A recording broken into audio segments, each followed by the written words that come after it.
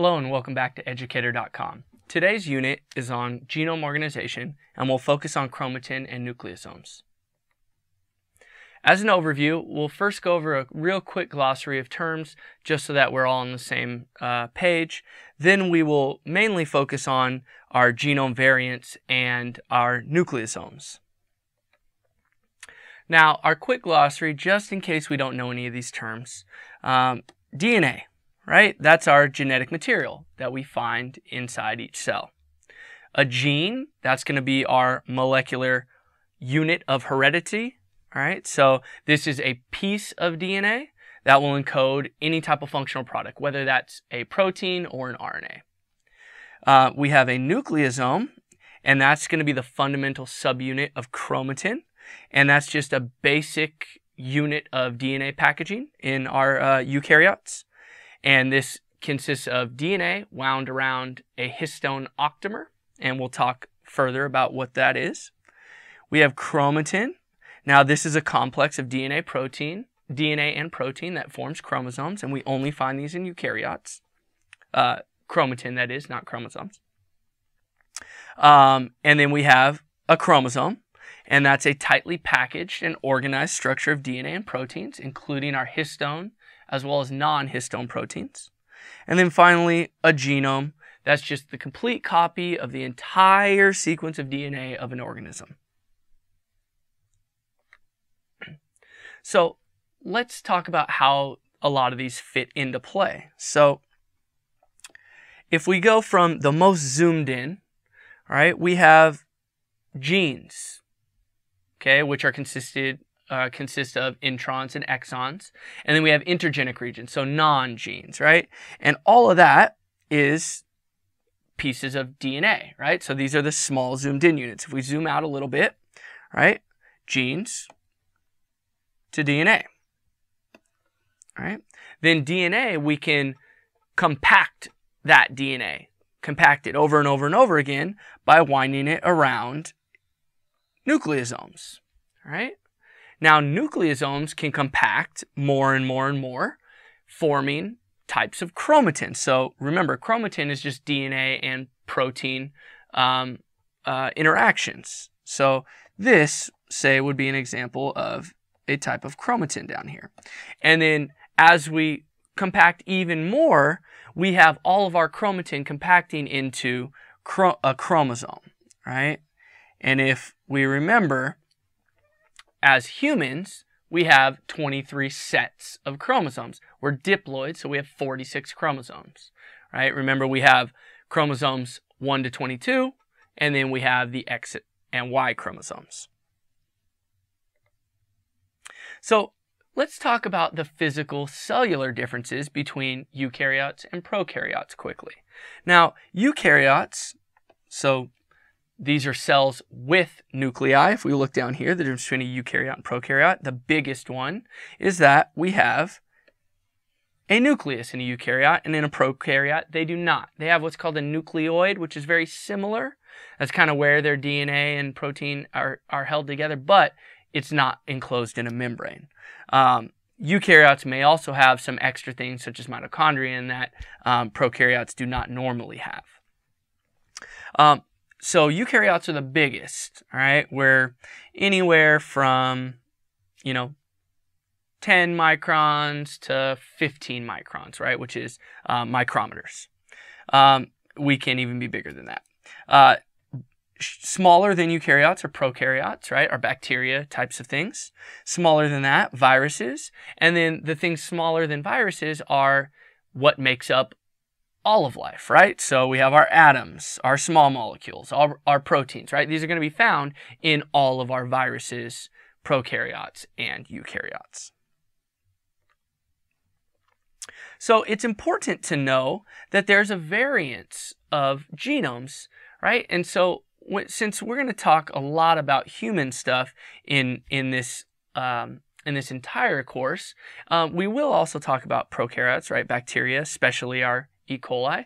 So we want to know kind of a relationship between all of them. So first, let's talk about humans. Most of our genome does not code for anything, right? So it isn't composed mainly of genes. It's composed mainly of intergenic regions. So more than 60% of the human genome does not code for a gene. Okay? And 46% of the total genome, okay, 46% of the total DNA is repetitive sequences, and that's often referred to as junk DNA. But that's a misnomer, and that's not a term that we should be using, because just because we don't know that it has some sort of a function doesn't mean that it actually doesn't have a function. There are studies coming out every year that's finding what normally was thought of as junk DNA or even non-coding RNA coming out as being coding for something or as being involved in some sort of gene regulation. So you can regulate the way that genes are expressed higher or lower, even in the non-gene sequences, so the intergenic regions. Now, genes compose less than 40% of the total DNA, and of that, less than 5% is actually the exons. Remember, the exons are what is actually going to be added into the protein, right? So it has the instructions to how to make the protein. The introns are what is cleaved out of the mRNA. Now, if we look down at this chart that I've made down here, I have 4 different organisms on here. I have a very simple virus, which is the bacteriophage virus. It infects bacteria. It's called Phi-X174. Then we have our old friend E. coli, and then Drosophila melanogaster. So E. coli is a bacterium. Drosophila melanogaster is the common fruit fly. And then we have us, the humans. Now, in general, genome size is roughly positively correlated with the complexity of an organism. So, the bigger the genome size, right, for the more complex, right, organism, and the smaller the genome size for the least complex individual on here, right? And this is size of DNA in terms of megabases, so thousands of bases. All right. So also another general thing that you can talk about is that genome density, so the amount of genes per base pair sequence, basically, is roughly negatively correlated with the complexity of the organism. So a very simple organism like the bacteriophage has a much higher density of genes found in its genome than humans, which we have a very low genome density or gene density in our genome. We have about 20,000 genes, but that's spread out over more than 3 billion bases, whereas the bacteriophage here has 11 genes, but it has an extremely small genome, right? So we're talking about 50,000 or about 5,000 bases. All right. Good. Now, for our first example, let's talk about how big the human genome is. Well, I said it's over 3 billion base pairs long, and that's just the haploid genome, right? We are a diploid organism, so we have twice the amount of that. So the length of just that 3 billion base pairs, if we were to spread it all the way out, okay, that is a meter, right? So close to 3 feet.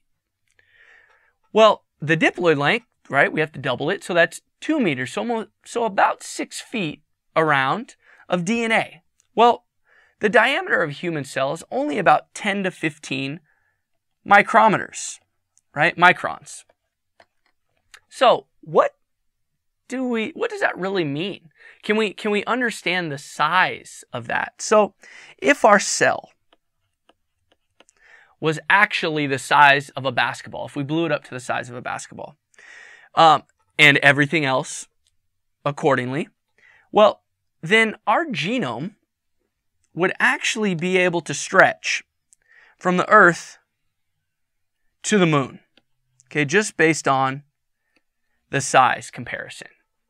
So this to me says that we need a really good way of compacting that DNA, right? Because we can't have the 6 feet of DNA inside a cell that you can't even see with your naked eye, right? So we need to compact that really well, and we need a way of uncompacting things, right? Decondensing or condensing things based on whether we need to do things such as replication, transcription, repair, so on and so forth. So that's what this unit is all about.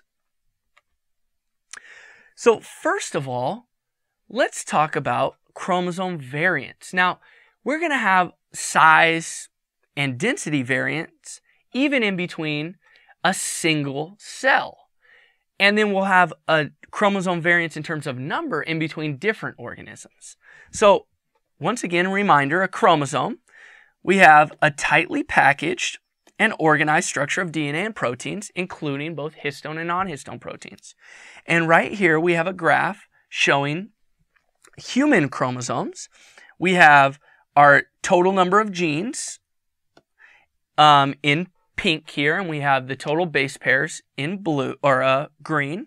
And as we can see, between individual chromosomes in the same cell, right, we have not only a difference or a variance between chromosomes in genes, but we also have a variance in terms of base pairs. And if we look at two that are fairly similar in size, such as 1 and 2, we also have a difference in, or a variance in, gene density, right? Because we have so many more genes for barely that much more base pairs. So this is something that we should always keep in mind, that chromosomes are going to vary by size, number, and density between organisms and even within the same organism. So first off, let's talk about the eukaryotic cell cycle. And why do I kind of bring this out of nowhere? Well, the reason being, let's go back to this because we've talked about it in one of the previous units, and we will talk about it in the next unit again. Remember, we have our two gap phases, our growth phases, G1 and G2. We have S phase, which is where DNA replication occurs.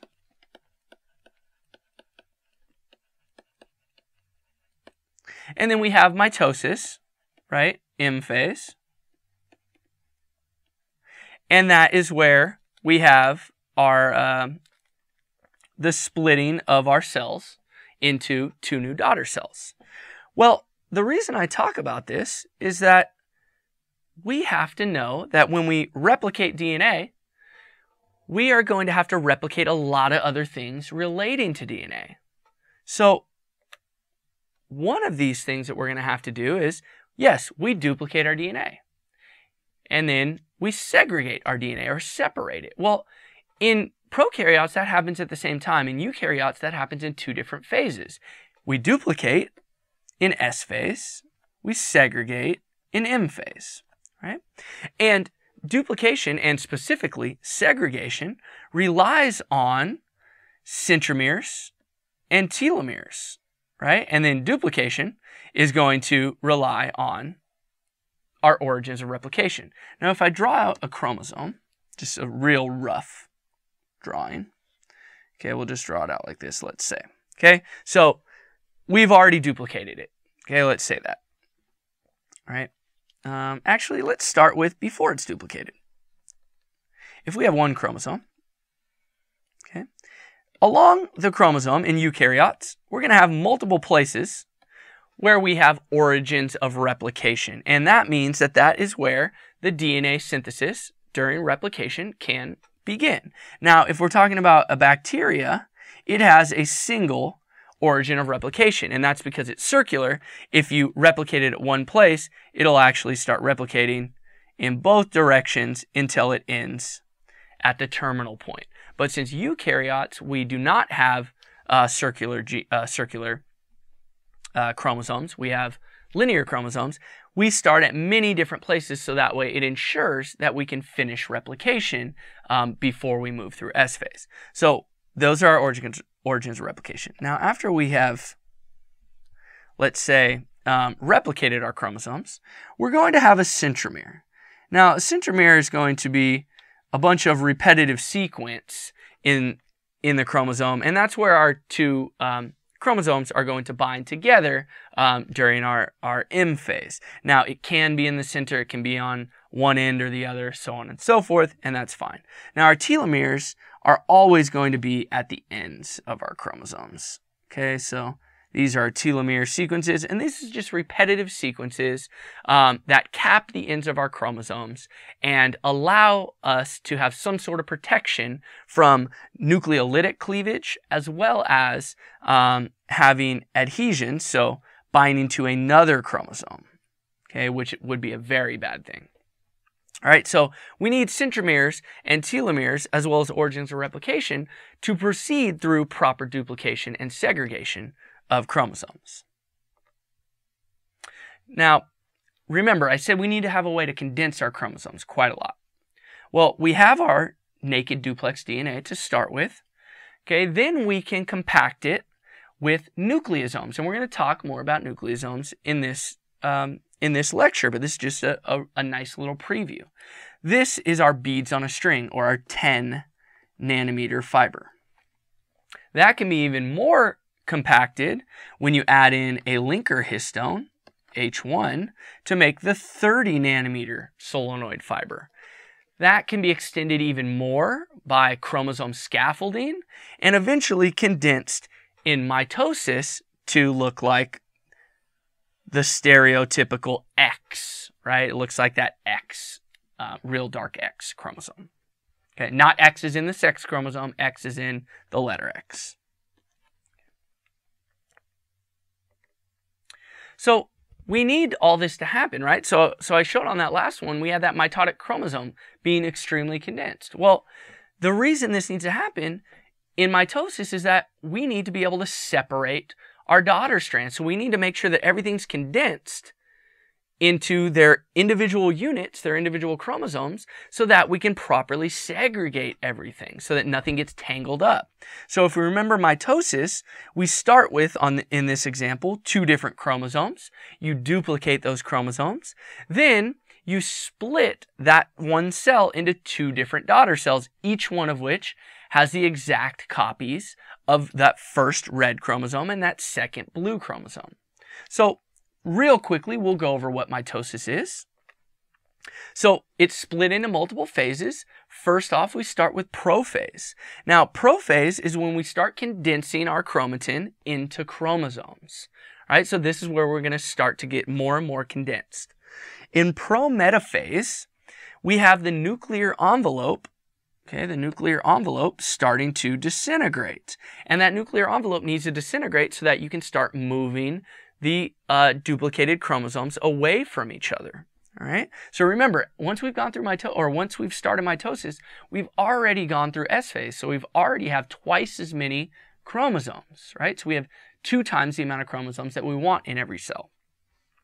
So we have the nuclear envelope disintegrating, and then we have microtubules coming in, all right, to grab onto those chromosomes. So the microtubules attach to kinetochores. Now, kinetochores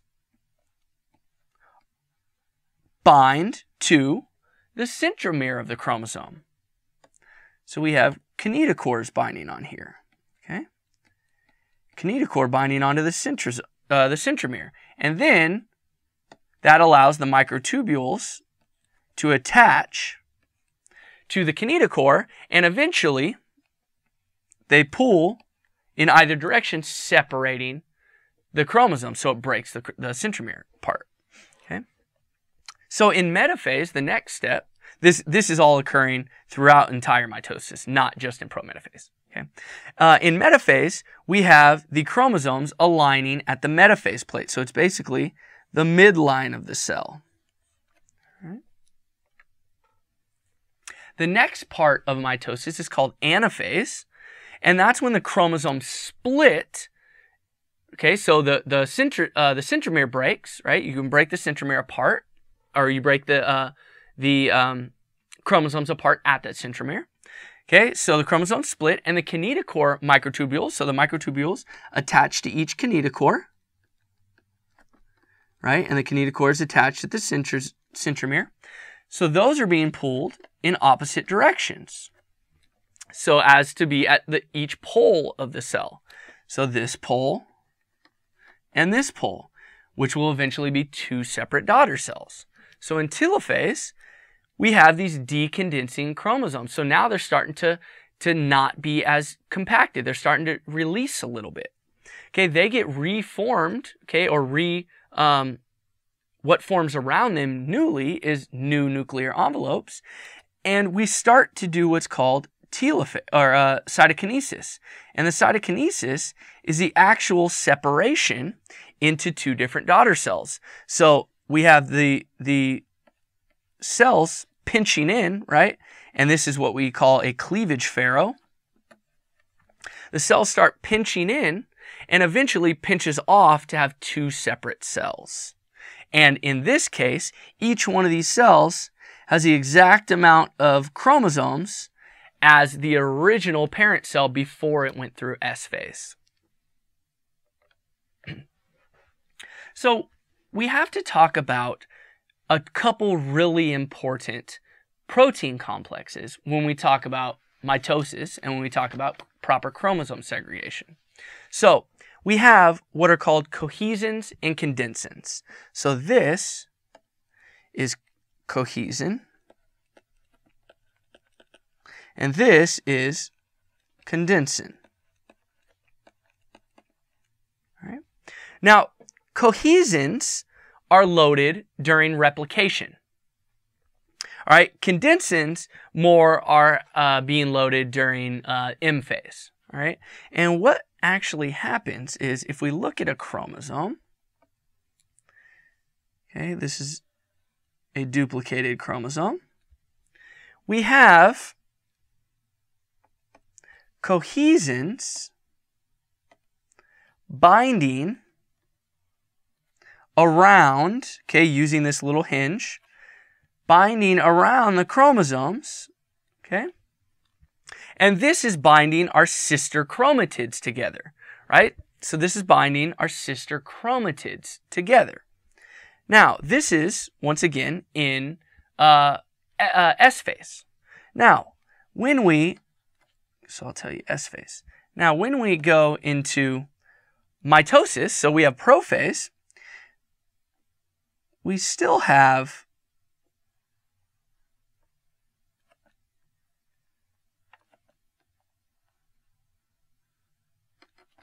our chromosomes, okay, and they still have our cohesin holding the sister chromatids together.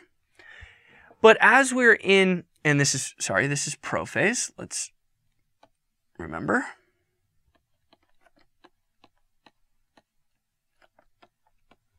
Prophase, we're starting to condense our chromosomes. So what we have, how we can do that is condensin will come in metaphase,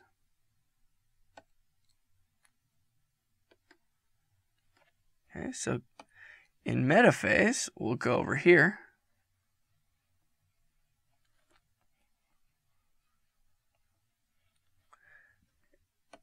Okay, this is now metaphase.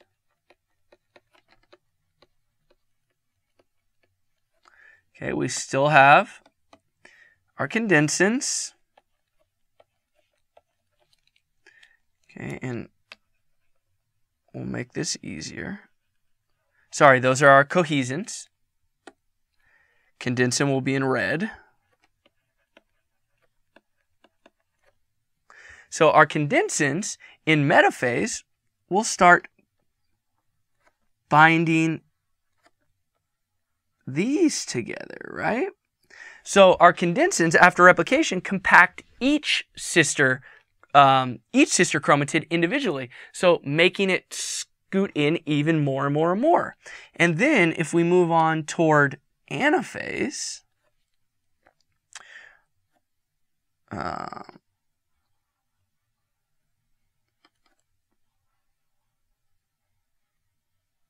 okay, in anaphase, we actually have our condensins still on there, but, let's write this out, anaphase. But our condensins have been, our cohesins have been cleaved. Our condensins are still there.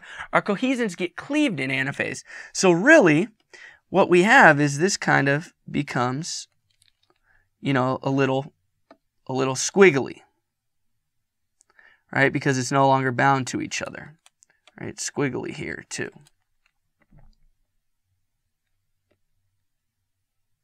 Okay, so it's no longer bound there. But it's important that cohesins get cleaved because that allows the separation of these sisters, right? So that this one can go to one cell, this one can go to another cell. But we still have a little compaction, and eventually, once we have separated them into different cells, the nuclear envelope starts to form.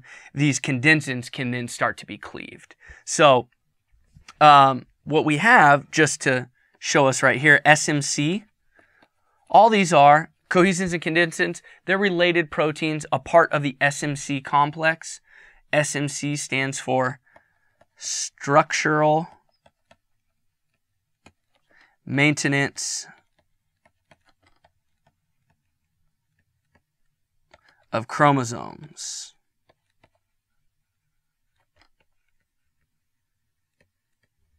All right, so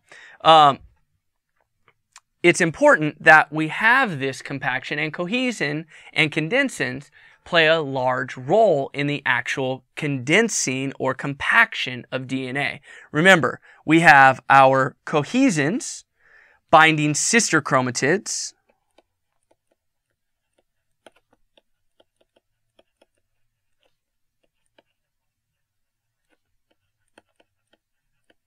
together, and condensins bind sister chromatids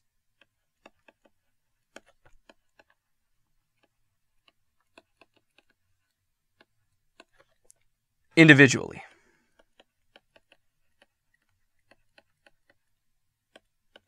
All right. This slide I already talked a little bit about, but just want to reiterate, we have our cohesins being loaded during replication and being cleaved during mitosis, right? They're cleaved during anaphase, and they are cleaved via the enzyme separase, all right? And this occurs right as we are moving into anaphase. So it's actually occurring at the end of metaphase. And separase is what then allows the sisters to be segregated into individual cells. All right. So one thing that I just want to mention about the previous slide is that after replication, those spindle microtubules have attached to the kinetochores, and they pull in opposite directions until those cohesin proteins get cleaved. Okay, so separase is in there, cleaving, as well as kinetochores are pulling apart, and eventually that allows you to proceed into anaphase. All right, so now that we've talked about the mitotic chromosomes, we need to talk about, well, what about when we're not in mitosis, right? We still need to have some sort of compaction of the chromosome. Well, that's occurring via nucleosomes. All right, so we have what's called a histone core. And the histone core is composed of 8 histone proteins. Now, these histone proteins are positively charged, and that's great because negatively charged DNA, right, will attract positively charged proteins. And what we have, if we look down here at the octamer of core histones, we have 2 dimers of H2A and H2B, meaning there's 2 of each of those. We have a tetramer of H3H4, meaning we have 2 of each of the H3s and H4s. And around that, we have 147 base pairs of DNA. And that DNA is wound around that nucleosome, right? Wound around 1.65 times. So the DNA is wound around that histone octet 1.65 1.65 times. 1.65 times. Right? Now, we have what's called linker DNA, and that's what will link many different nucleosomes together, because remember, we're not just going to compact one little spot. And the linker DNA between those nucleosomes is anywhere from about 20 to 60 base pairs. Okay? So a single nucleosome will compact DNA about 6-fold, right? If they're just in the nucleosome, and we have a bunch of nucleosomes all the way throughout, right? So just nucleosomes, remember, we're looking at the 10 nanometer fiber here. The 10 nanometer fiber is 6-fold compaction. All right? Well, we need to compact even more. Remember, we have 3 billion base pairs, right? Over 2 meters of cells when we're in diploid, over 1 meter of cells when we're in haploid form. So we need to condense even more. And what can help with that is histone H1, also known as the linker histone. So that allows the transition from this 10 nanometer fiber, which we just talked about, which is just the nucleosomes, right, and the linker DNA, into the 30 nanometer solenoid, okay? And this helps compact DNA about 40-fold. So from 6-fold to 40-fold between the 10 nanometer and the 30 nanometer fiber. So when you're not in mitosis, further compaction of DNA can be mediated by the organization of these 30 nanometer filaments into loops, okay? So these are our 30 nanometer filaments in loops. And that can consist of 40 to 90 kilobases per loop. All right, and that can associate with with scaffolding. So we can get more and more and more compaction because we need it. I mean, that's the simple aspect behind it. We need all this compaction, and there is an intelligent design behind this. All right, and then if we want to talk mitosis, you can get even more condensed and eventually get to that mitotic chromosome. But these you can't really do much with. You know, there's not really there's no replication, no transcription, none of that stuff happening during mitosis. No repair, right?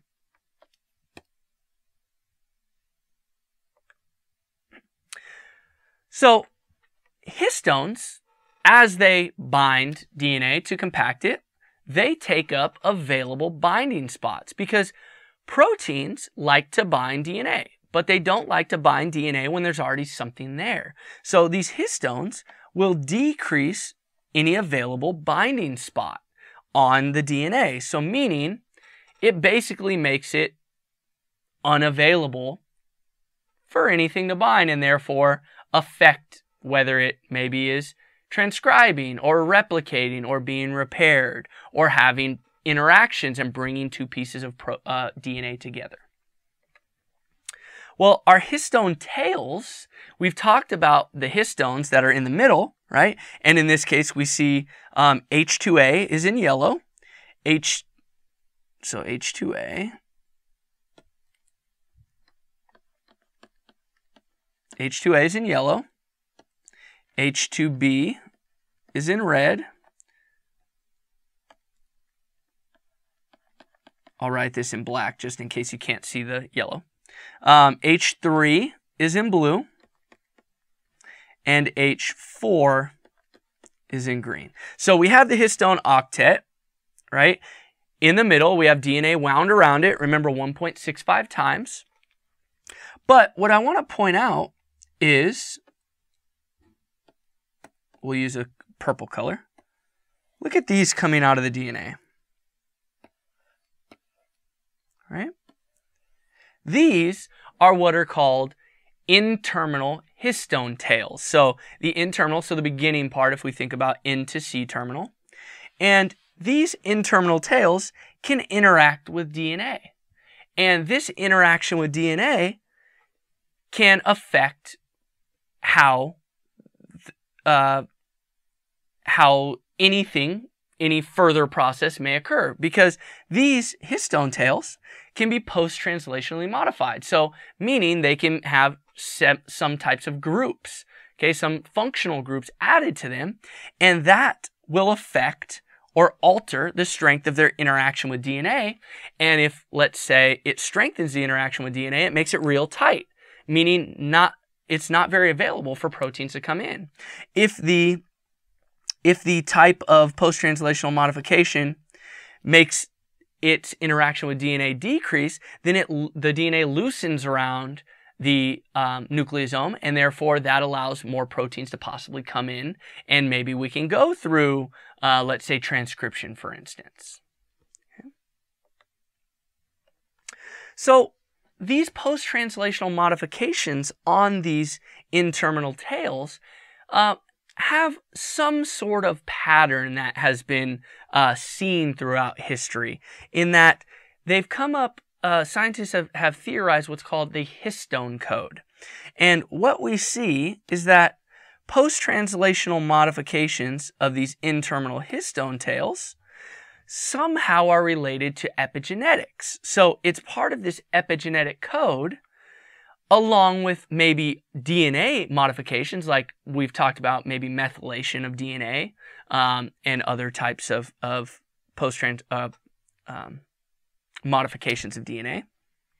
So these post-translational modifications of histone tails may be associated with certain modifications on DNA, and together that can be passed on to generations, even though the DNA sequence itself hasn't been changed. So it's epigenetics, it's not the actual sequence change, but we have some sort of hereditary possible change, and this is what we're talking about, the histone code.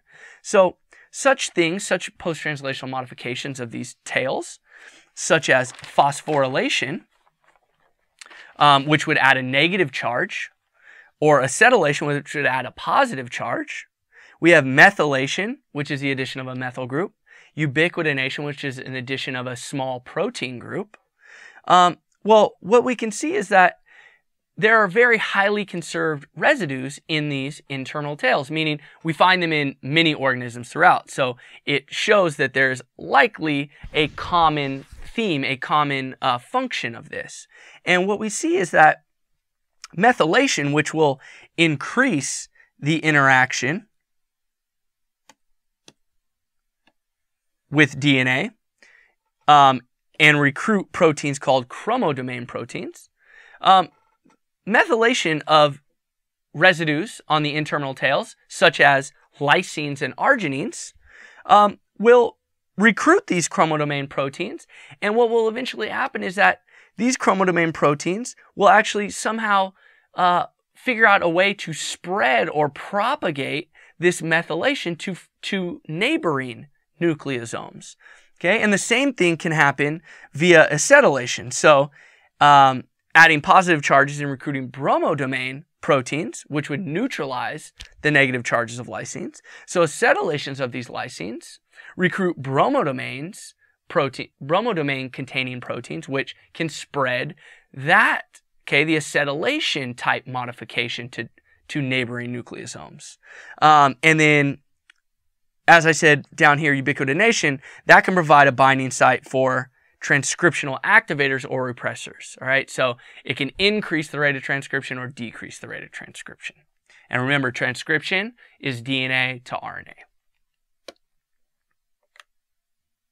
So an example of the histone code, just throw out a few.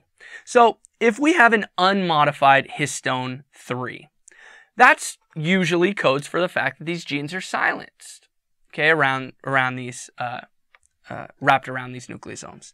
If we have a histone H3, okay, so the H3 histone protein, if it has a lysine, right, lysine, the amino acid, is a K, and 14, that means it's the 14th amino acid in the protein. So if the 14th amino acid of the H3 protein, being a lysine, if it's acetylated, that often leads to increased gene expression. So that's saying transcription is active. But if we have the 9th amino acid, which is also happens to be a lysine, if that gets methylated 3 times with 3 different methyl groups, that will be silenced. Okay, so meaning transcription is not going to be active. All right, there are few other choices to look at, but one that I want to point out is, look, even the exact same histone, H4, the exact same residue, lysine 20, if you methylate it, so you add one methyl group, it will start chromosome condensation. If you add a second methyl group, that will signal that DNA damage repair proteins to come in and fix some sort of damage that's been found on this DNA. Or if you methylate it one more time, you're back to chromosome condensation. So for DNA damage repair to occur, the chromosome has to be decondensed. So it has to be loosened from the nucleosome so that the machinery, the replication machinery, the damage repair machinery can come in and fix things. So we go from condensed to decondensed, back to condensed, all by having a different modification to the same residue on the same histone.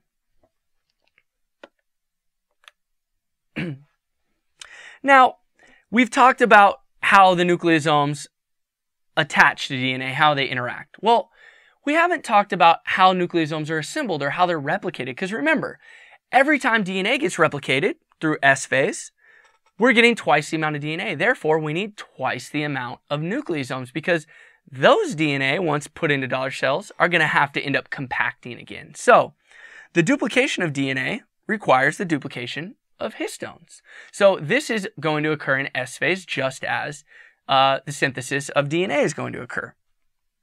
So, we have old histones being recycled. Okay, we have old H3 and H4 tetramers remain associated with one of the two DNA daughter strands. And then we synthesize brand new H3 and H4 proteins, okay, in the tetrameric form to bind the other daughter DNA strand. And then we have old H2A and H2B dimers completely being removed, and then either as an old set can get back into the DNA, or a brand new H2A, H2B will jump in. And it's just a competitive interaction. It's just which one gets to be grabbed in by the DNA and added. Okay. Now, what's important to point out is that chaperone proteins are involved in nucleosome assembly. So we have chaperone proteins, and what those are, they're just proteins that help this reaction occur. And we have what are called chromatin assembly factors, CAF1, and NAP1, being necessary for the proper assembly of nucleosomes. CAF1 is going to be responsible for bringing in new H3, H4 tetramers to nucleosomes. Okay, so we'll say that. This is responsible for H3, H4. And then NAP1 is responsible for bringing in new H2A, H2B dimers into nucleosomes. Okay, and without these chaperones, nucleosomes likely will fail to assemble. And even if they do, it'll take quite a lot of time. And this can affect how quickly a cell would be able to get into, let's say, M phase.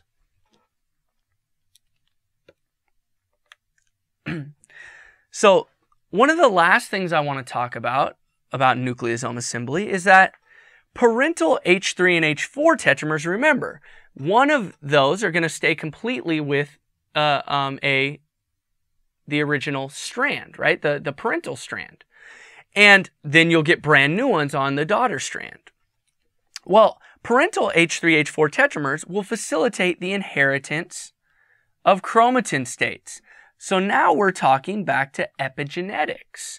So this will provide a template for the propagation of any pre-existing histone modifications.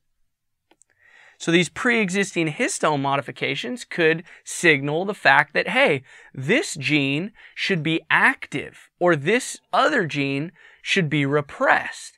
And that will affect what proteins possibly are getting synthesized, or at least what RNA are being made via transcription.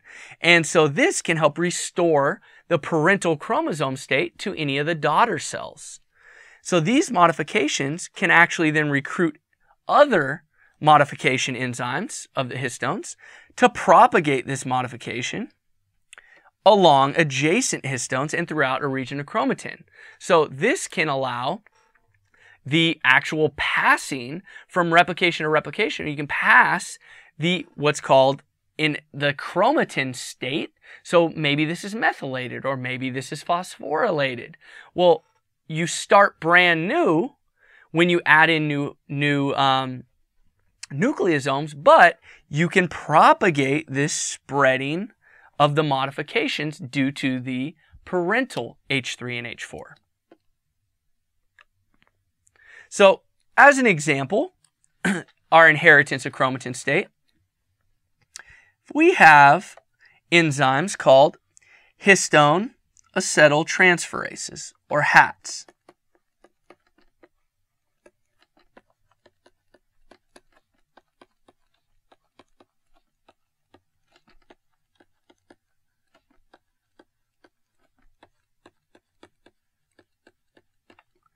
All right, they can bind acetylated histone tails, all right, using what's called their bromodomain.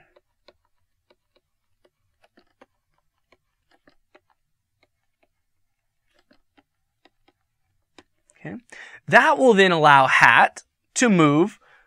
Okay, if we look at, here's DNA. And we'll say that these are wrapped around nucleosomes. Oh. Okay, so these are nucleosomes.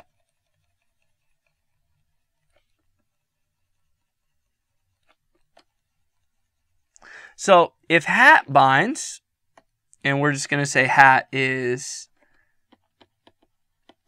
this. Okay, so if HAT can bind, it can bind there. What it can actually end up doing, so it'll bind, adding this acetyl group, and then it can move to the next nucleosome, bind there again, adding another acetyl group, and propagating this inheritance of the chromatin state. And the same can happen with, say, histone methyltransferases, so HMTs, using their chromodomains. So histone acetyltransferases, remember, use their bromodomains to bind acetylated histone tails, and histone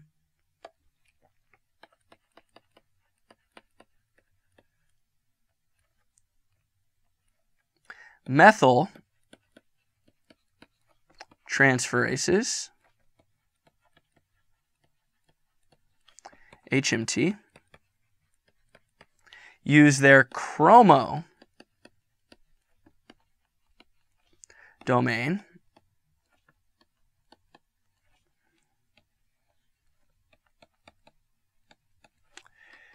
to bind methylated histone tails, and they could end up propagating as well. And remember, histone acetyltransferases often loosen the interaction of the nucleosome with DNA, making it more accessible.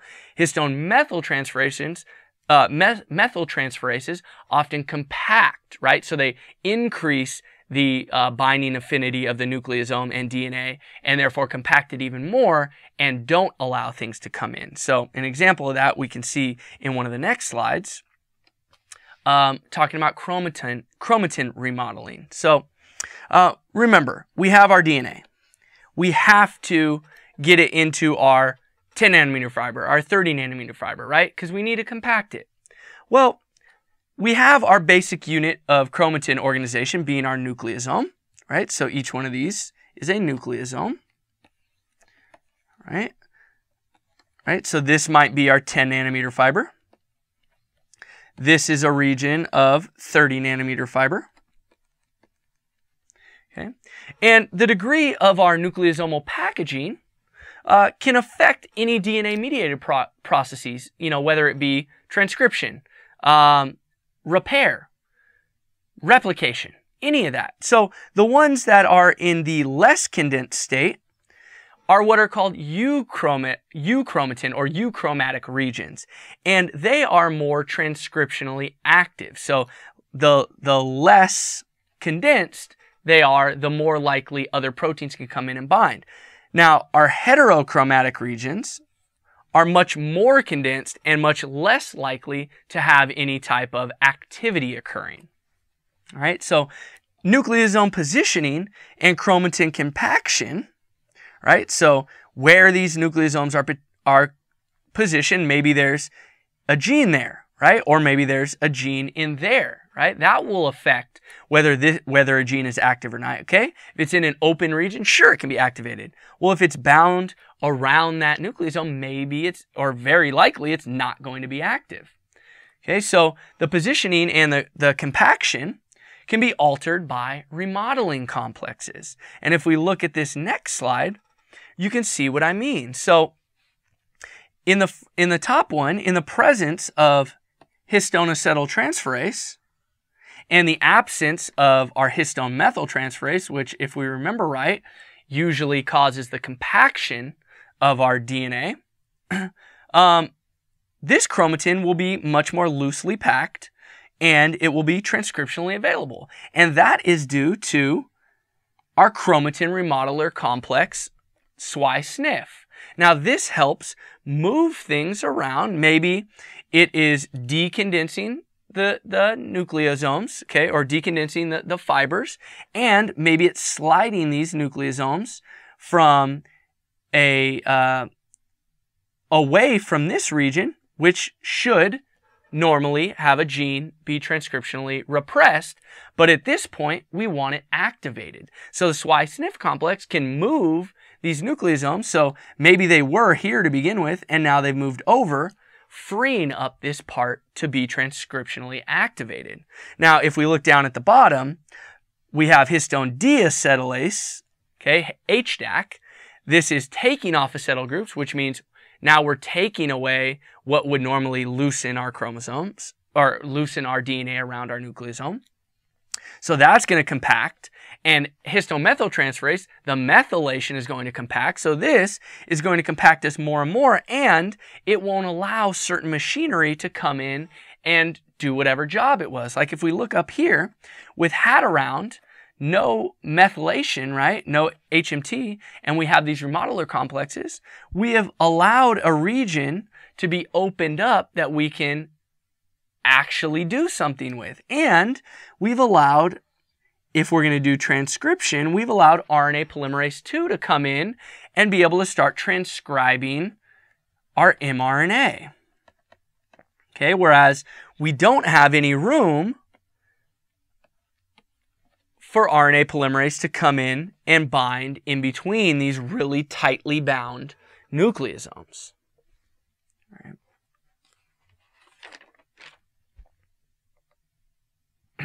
Now, as our last example, we're just going to kind of talk a little bit about what we've mentioned so far.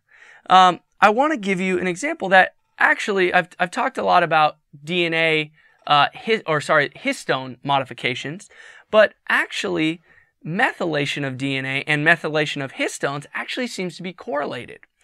And then when both your DNA and histone tails are methylated, this usually causes that repressed state. So when we have histone methyltransferase around, maybe the HDAC, the deacetylase, right? We're not allowed to get all this machinery into the open spaces of DNA because there's not very open. It's very condensed. And I've mentioned these two words before, heterochromatin and euchromatin. And what we see is that heterochromatin is usually transcriptionally repressed. So it's a repressed state. You can't do anything in it. And it stains darkly with a GIMSA stain. So GIMSA is a way that you can visualize proteins. And that is spelled this way, GIMSA. So you can do a GemSys stain and look at it under the microscope, and heterochromatin stains very darkly because your DNA is so compact. Well, the euchromatin, which is transcriptionally active, remember, we're going to be more loose, and therefore it's going to stain much lighter with that GemSys stain. And just the last thing I want to leave you with before we end today's lesson is that we have the acetylation of histones leading to a loosening of the DNA around the histone. And the reason being is that we're neutralizing the positive charges of our lysine residues. And this loosening offers a higher likelihood of replication or transcription. So when acetylation of these tails occurs, we are more likely to be in the euchromatic state. Okay? And when we have methylation of DNA, we are more likely to be in the heterochromatic state, because methylation of DNA, once again, is correlated with the methylation of histones often. Well, that's the end of today's lecture. I thank you for joining us. Thank you for being here with educator.com, and please come back and see me again.